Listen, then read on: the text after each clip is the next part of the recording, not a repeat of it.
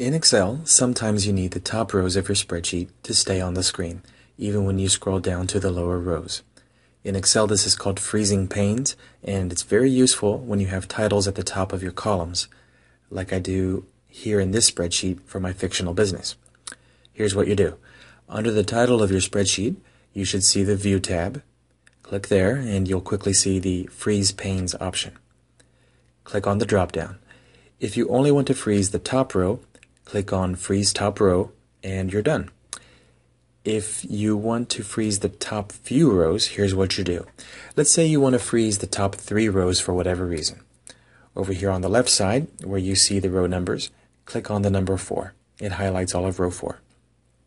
Then go back up to the drop-down and click on Freeze Panes. It always freezes the rows above the one that you highlighted. We wanted to freeze the top 3 rows, which is why we highlighted row 4. So that's it, you're done.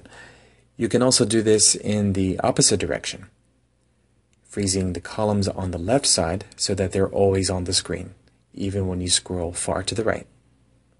Thank you for watching.